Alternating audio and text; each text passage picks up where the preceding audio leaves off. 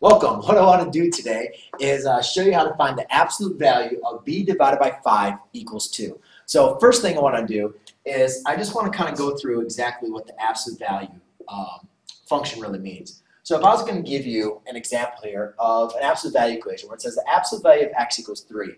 Remember, the absolute value is going to be talking about like the absolute value distance.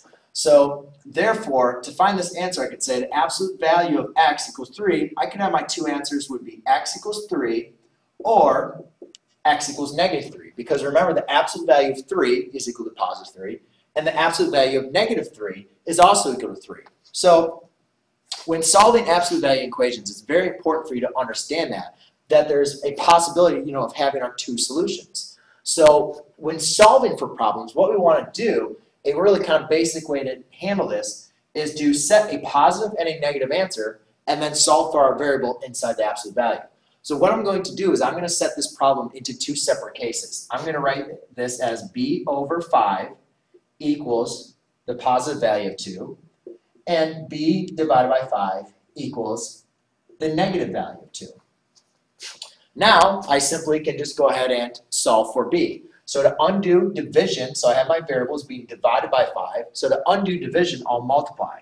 And when I undo division and multiplication, those are going to cancel out to give us 1. 1 times b is just going to leave me with b. I need to make sure I multiply by 5 on both sides. Therefore, b equals a positive 10.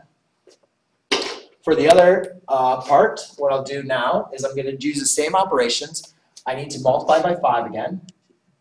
So I'll multiply by 5 on the right and the left side. Therefore, these cancel out, and I'm left with b equals negative 10.